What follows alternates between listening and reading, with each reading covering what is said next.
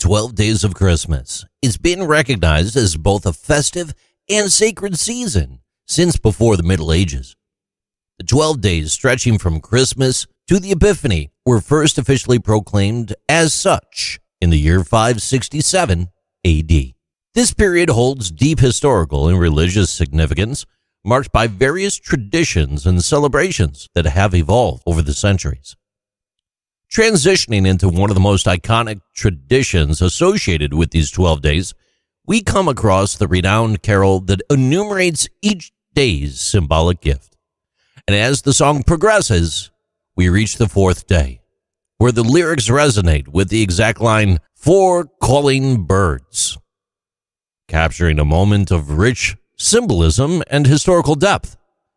In the 12 days of Christmas, the fourth day brings four calling birds into focus, though in some versions they're referred to as four collie birds. The number 4 is not arbitrary either. It comes after 3 and before 5. And it also symbolizes that, you got to admit, that was really funny. If you listen to this program, you know that was a good one. That was a good one.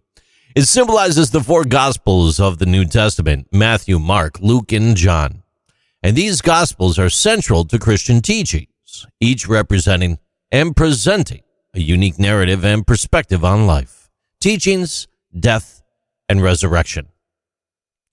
Diving deeper into the term calling birds, it's intriguing to understand its evolution. Originally, these might have been termed collie birds, an Old English expression for blackbirds.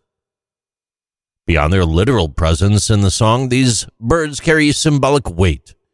Calling birds throughout their song represent Evangelists' mission to vocally share the message of Jesus, their melodious voices reflecting Evangelists' commitment to disseminating the teachings and miracles, echoing them far and wide. These are Interesting Things with JC.